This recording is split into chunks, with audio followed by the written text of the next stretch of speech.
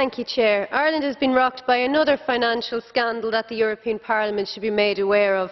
Our Taoiseach Enda Kenny was missing in action while one-man media mogul Denis O'Brien tried to censor coverage of the scandal. He sought to prevent disclosure of a deal between himself and the state-owned IBRC, where he acquired a company at a £190 million discount at the taxpayers' expense.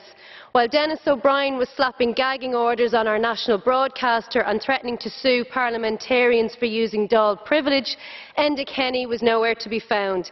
This, the same Enda Kenny who was quick to defend freedom of press in Paris. At the same time, Finance Minister Michael Noonan was absolving the government of any involvement in the whole saga.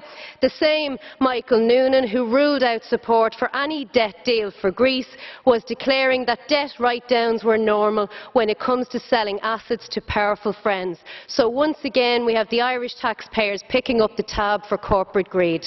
Thank you.